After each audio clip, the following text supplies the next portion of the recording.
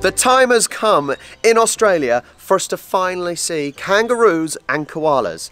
We are at Cleland Wildlife Park. Now, I say it's the first time we're going to see them. We did see three technically kangaroos at the front in the car park. It was a mummy with a joey in her back. There was a joey. So cute. It's so cute, and they come up to us. But we are going to be holding koalas today. We're going to be feeding scary emus, feeding kangaroos, petting and oh my god, it's going to be incredible. And there's so many animals here. There's the map of the park. There's all the different types that we are going to be seeing today. This is what we've, other than me coming for the football, this is what we've come for, to see the wildlife that we do not see in England, the kangaroos, the koalas, etc. Oh my god. So excited. It's going to be cuteness overload, and I never thought I would say that in my life. Let's go around the wildlife park. You've got your food ready? I'm ready. Our first sights of kangaroos, there's 3 of them. 2 brown ones, I would say, and 1 red one. Food's ready. There's more over there. There's loads over there. Oh, it's just loads. There's just loads. Okay, let's see if this one would like a little stroke and some food. I think this one's a bit of an old boy. He looks like he's got a bit of a beard and grey hairs coming on. And he's slow. Oh. Here's the red one. I don't know if we're meant to be quiet around them. No, not really fussed. We got some food. They're more interested in the grass. Yeah, they do seem to be preferring the grass. Right, put some on your hand then. And see if he wants some. Come on, stick your hand out. They're not that scary, are they? Or maybe they are.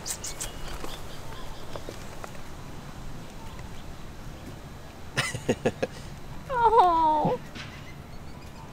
Give him a little stroke on his head. Or his chin. All animals like their neck being scratched. Go on, be brave. Be brave. He wants some more.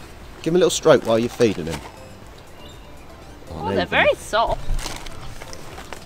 Okay. Want a bit more?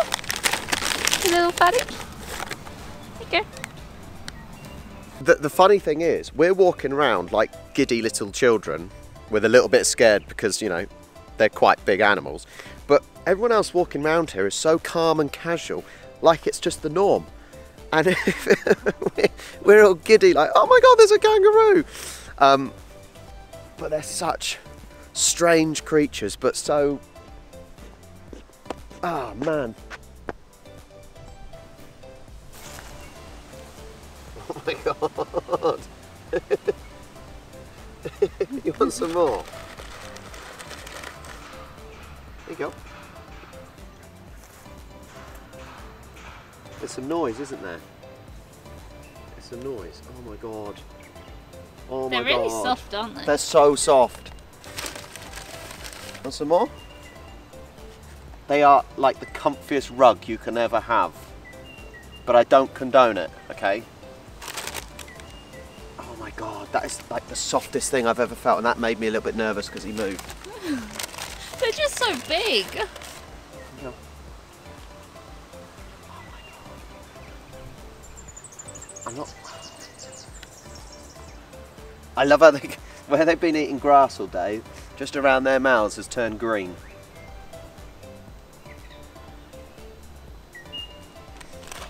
Amazing, eh? Yeah. You want more? Is this better than grass? Oh, what, you're gonna get grumpy with me then? That's all I've got. In to see some birds. Okay, birds are a little bit more scary, remember? They're not really, but... As long as it's not a magpie. As long as it's not magpies, because Charlie got swooped. And I will keep mentioning this. Oh. Okay, what do we have in here?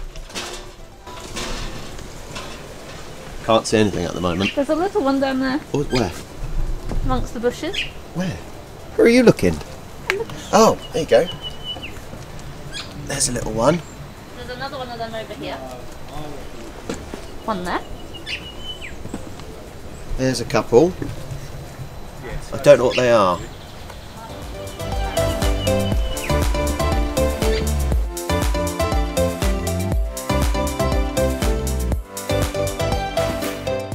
Okay, there's not many birds in here. But I feel bad because I'm less interested in the birds. The birds aren't exciting me as much. It's all about the koalas and kangaroos. And the wallaroos and the wallabies. Wombat? And wombats, maybe.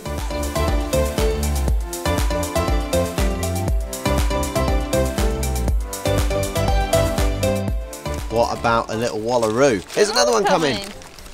They're both coming to see us. They want food. Oh my god. Just so cute. They want some food. Here you go. Look in the camera. Your hand. Here you go. Here you go. You come in. There's food. You're burning his claws on me. That's what Pixie and Astro do when they want food. They use their claws to bring my hand closer. Is that enough? Or do you want more? My god, this is so cute.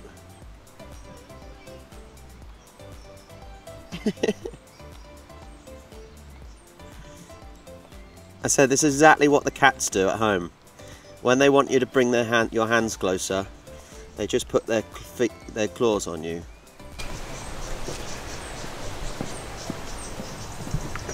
Are they as soft? Yeah. So cute.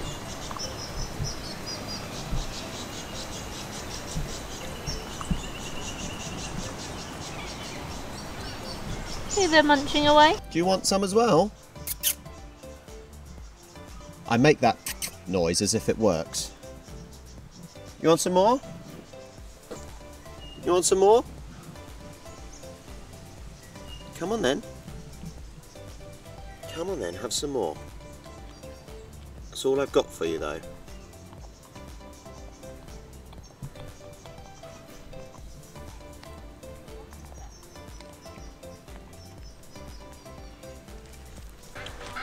We've just come to the lake, or the pond. I didn't think pelicans were that big. Them. They're huge! I really didn't think they were that big at all. I think they're bigger than swans, aren't they? They're much bigger than swans. But that's partly probably because of the mouth, the beaks. No, but even the body, I think the body looks much bigger than a swan. I don't think I'd want to get too close to one though. I'm not too keen on this bird bit. What about the ducks? They're okay. That duck looks like a duck at home, so that's fine. I can be friends with them. Yeah, they're okay. They're in our ballpark.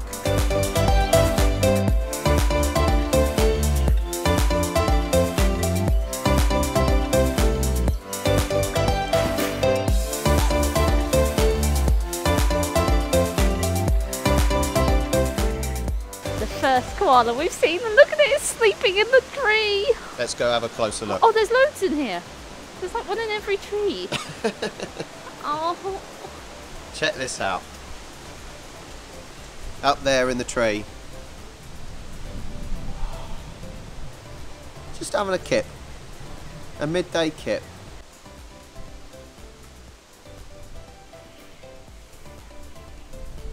There's going to be a common theme in a lot of these Australian videos that we're doing at the moment. And a lot of it is lost for words, mesmerised, because it's just something we don't see, and it's just incredible to see these creatures. They're just amazing. So we have got time to hold koalas later on, but before then, we might as well get a chance to give them a little stroke. I'm so excited.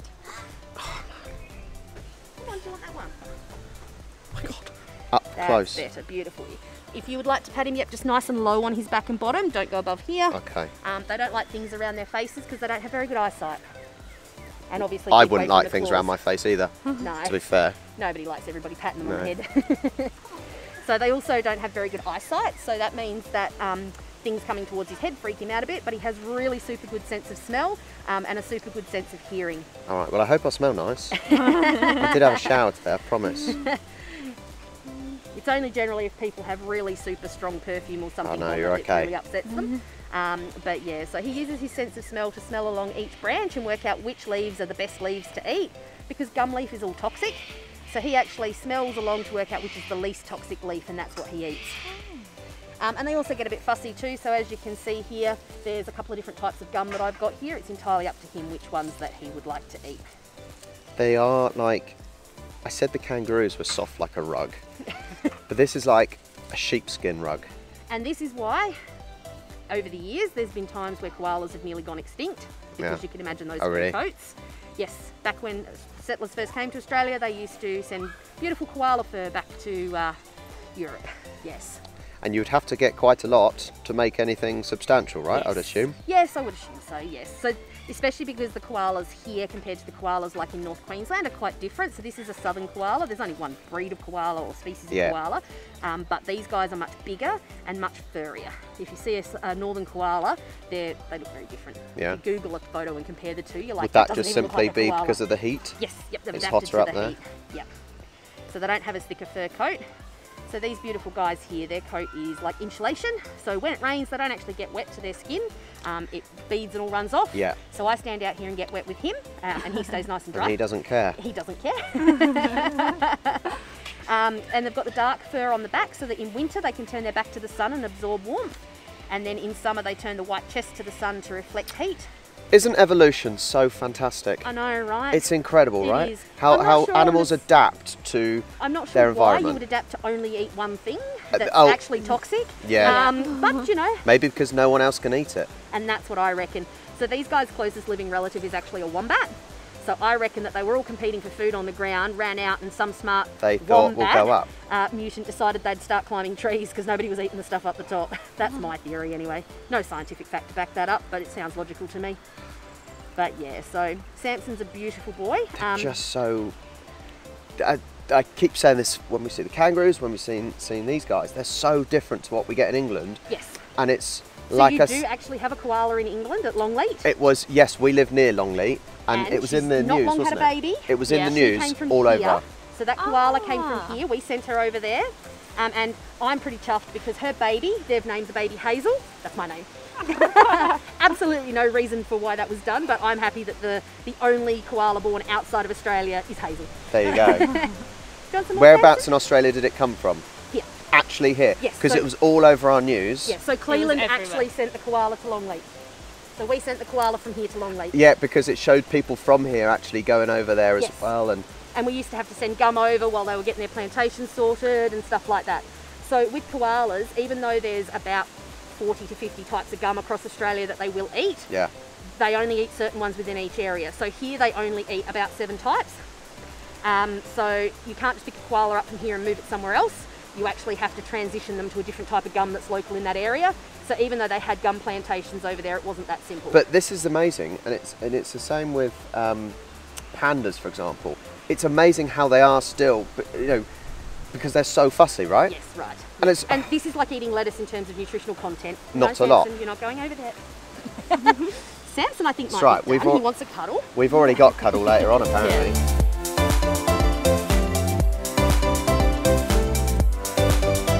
So we'll get to actually hold the koalas later, but now on the hunt for some dingoes. Look cute, but apparently deadly. And we've seen them straight away. Hold on. We found them straight away. Look how cute he is, or she is. There's 2 in there, just having a little rest. One in the other one. Oh my god. See, these are the most adorable creatures, I think. Look at them. Because obviously they look so much like dogs. I love their colouring. If you're a dog person, I think these are the cutest dog type breed you can find. But you would never own one, right? Because they would rip you to pieces unpredictable and eat you, probably. But they don't look much bigger than an average dog. No, they don't, but they're obviously wild, aren't they? I mean, they are behind 2 fences, so they obviously are quite dangerous. Yeah, they have got 2 fences. But they're just so stunning. I think handsome is a good word for them. For the male ones, anyway. Well, if it's a boy, that might be a girl. It might be a girl. The awesome thing about coming today is it's midweek. It's so nice and quiet that you get to spend longer with the animals without feeling like you're rushed through and have to queue up to see. I was going to say, you're not fighting over animals to feed and things. No. There's so much space. But it is, there are so many animals to see. You know, all the different types of kangaroos, going from big to small, the birds, haven't seen the emus yet. Hang on, I might go see these kangaroos over here. There's more. I've got to, you know. You can never get enough of a good thing, right? Here's a red. That is a lot bigger. I reckon Charlie would be too scared of that one. That is huge.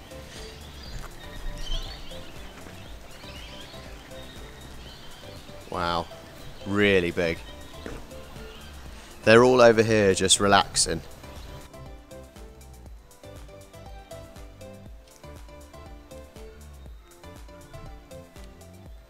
Are you ready for this?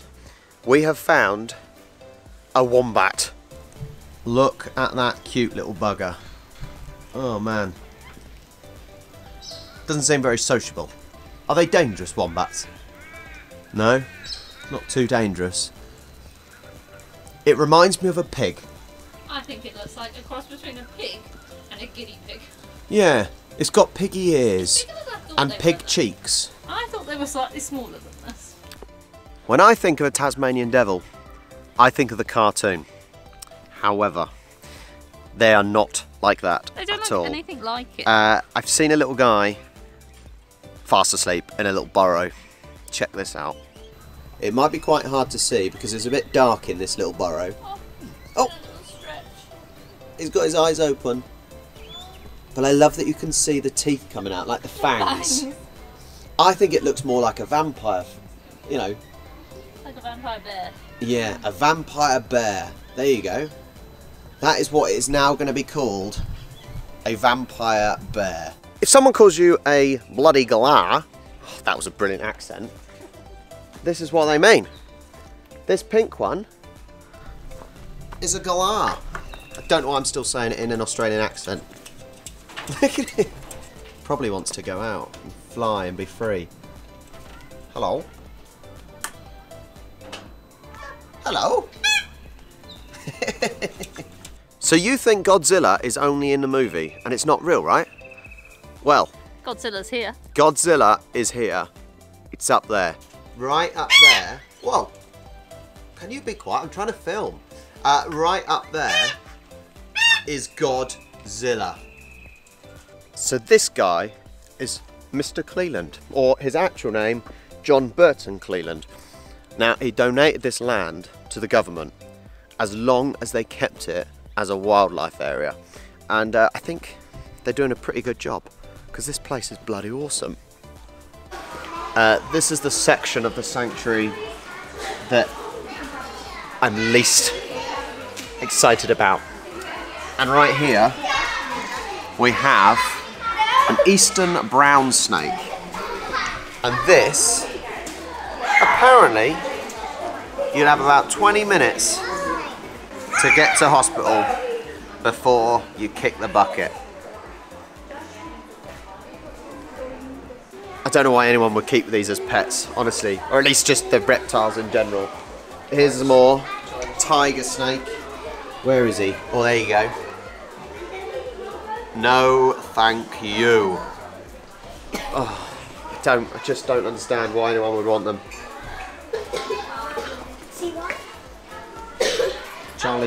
Charlie's making friends with the local children. Take a look behind there. Oh, I do not like that. Bull ants. Look at the size of those ants.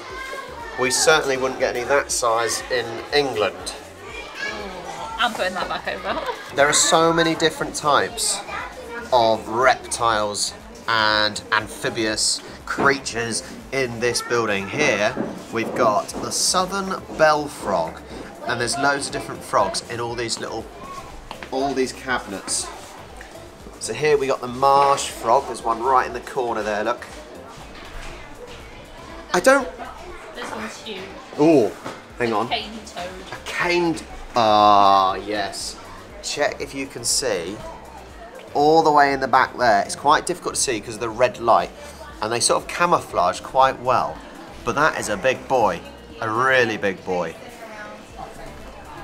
Or girl. We've gone up a level. We've now got the olive python. Does that, do you like the olive python, Charlie? No, and it's just staring at me. In this one we've got the Gidgee skink, which you can see at the back, its actual tail is sticking out, but it almost looks like its head. And then you've also got the peninsular dragon, which are these little ones, one on the rock there and the one that's just sitting on the skink. But they look quite cute. I still wouldn't like to hold them, but they sort of look quite friendly and funny looking. Dum dum, dum dum, dum dum dum dum dum dum dum dum dum. Yeah, check this bad boy out. He is as cool as a cucumber. The rain has started coming down, so we thought we'd better come inside for some food. What have you gone for? Ham and pineapple pizza. Ham pineapple pizza, and I've gone for a toasted chicken wrap. This is so good. Very, very good. There's lots more kangaroos, wallabies, emus to see I'm after. a bit scared about that. I thought Australia is meant to be sunny. We've just had lunch because it was raining, and it hasn't stopped. It's got heavier. It's absolutely dire at the moment, and I want to go see some more kangaroos. Where's the sun when you need it? Yeah, this umbrella that we've just bought became a bit of a necessity. It is solid rain now, apparently. Solid rain for the rest of the day. Who would have thought so in Australia? What's amazing about being here is that you've just got free-flying birds, parrots, and there's a parrot over there, just chilling, having some food. The kangaroos over here are being sensible, hiding under the shelter, and I think we're going to join them. Let's go and join them. Hello, Roos. Look, maybe you give... Oh, sorry. I'm not that scary. Hello, guys. Hello. They're a little bit nervous of me. Hello, little ones. Oh. Ow. I thought I was the kangaroo whisperer. I don't think these little guys like the rain too much. He seems like he might be interested. They're just not scared. Look at the ears. Go up to him and see if he wants food. He'll be fine. No.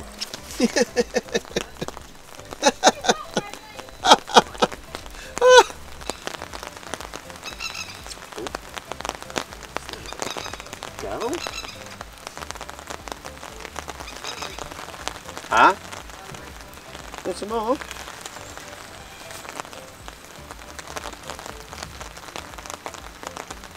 You're getting a bit wet, buddy.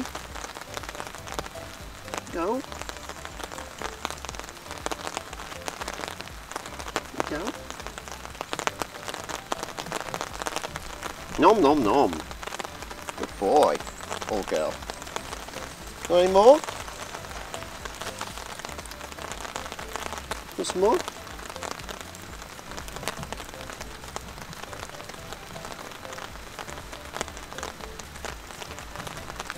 We've just come in to the kangaroos' little cousins zone, the wallabies. There's loads in here. Hopefully they're just as friendly, but these are definitely cuter, right? Look at their little mousy faces. Okay, let's see if we can feed some wallabies. Say hello to me.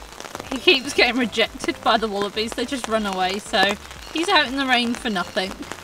But he's not giving up. He just tries to find another one.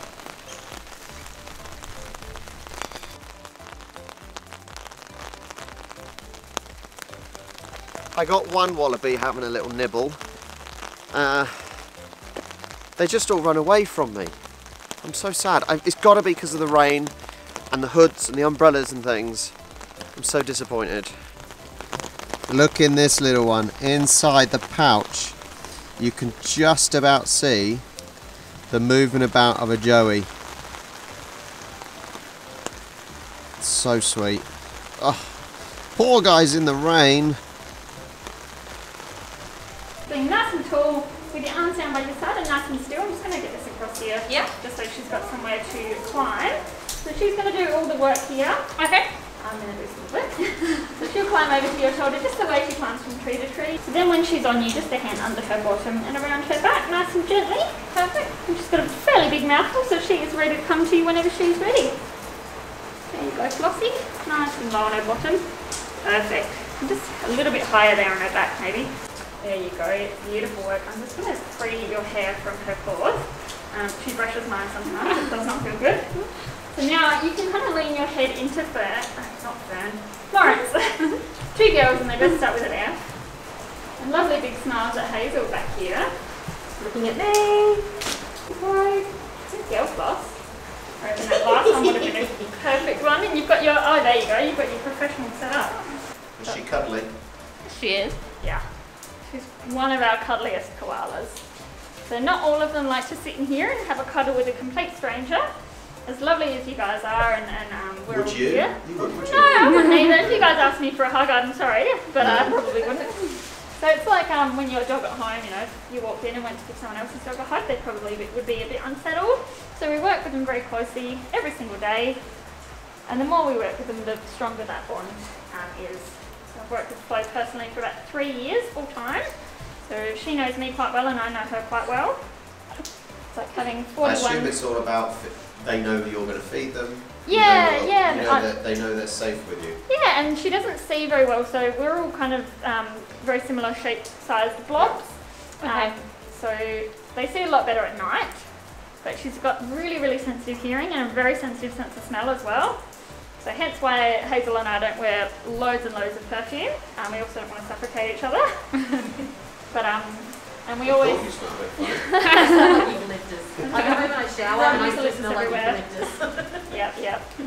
And the hearing thing is especially important. So we're always nice and we talk normally, but we're not shouty or yelly or anything like that. Big noises like big cars going past, the gates banging, those real sudden, loud, crashing noises can be a bit distracting.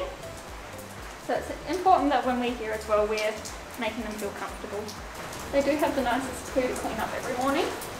Perfect. It's eating right in my ear. Yeah, noisy chewers. So just keeping that one nice and still, and then you can shuffle your feet around ever so slightly. Perfect. How old is she, you say? At 7 years, so she's middle-aged. So why do you feed her from a bottle? I thought that would be the sort of thing of... That is the stuff. Just, okay, she's big like baby. our dog basically. Yeah, basically. Because... some of them get a little bit, especially being hand-raised from such a small age, she's quite... I want to sniff her. You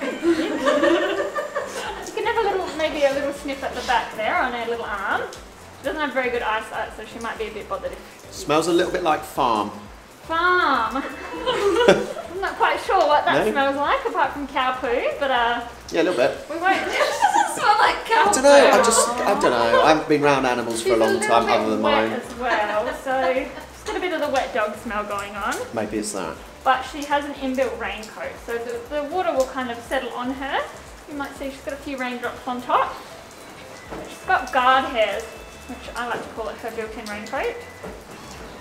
So they'll probably be very obviously she's a female, so I assume she's smaller. Yes.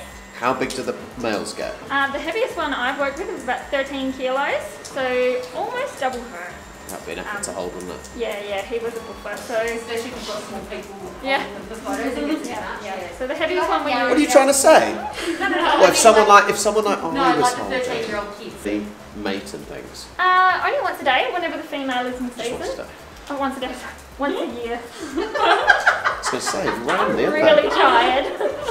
I was I was sitting over here saying, I was thinking they would be. I I was thinking they'd be similar to pandas. No, I mean in their sexual desires. I don't work with pandas. They don't. Pandas only mate once a year. Yeah, Once that's a year. right. That's Yeah. what I So said. these guys mate once, sort of in the summer months. So when it gets warmer, the females will start kind of bellowing. And the population's going up or down? Well, think? after fires, down. Yeah, of course. They are kind of in a funny spot because they can breathe quite well. But then, of course, if there's no trees to support those populations, or they're killing the trees. Because we obviously saw it all on the news over Yeah. You see the half-burnt koala and Yeah. So I actually came from Kangaroo Island, where they got quite badly hit by those fires. So how did you find the koala holding. Florence. Flo. Oh my god, actually probably the best thing I've ever done. That is an experience that you will never forget, right? I will literally never ever forget that. The softest, most gentle thing when, well, as it's been brought up to be gentle, obviously, but wow, it feels like a sheepskin rug, and it's so soft. Gorgeous little thing. And I had it next to me, and it just, well, it stank of eucalyptus for starters, but it's just incredible. Now we're heading home now because the weather is just awful, so we're going to skip the emus. They're quite scary anyway. So if you haven't experienced a kangaroo, a koala, then this is the place to come. There are plenty. It's a shame, obviously, the rain has hit us because umbrellas are trying to get through trees. Come back into view, Chaz.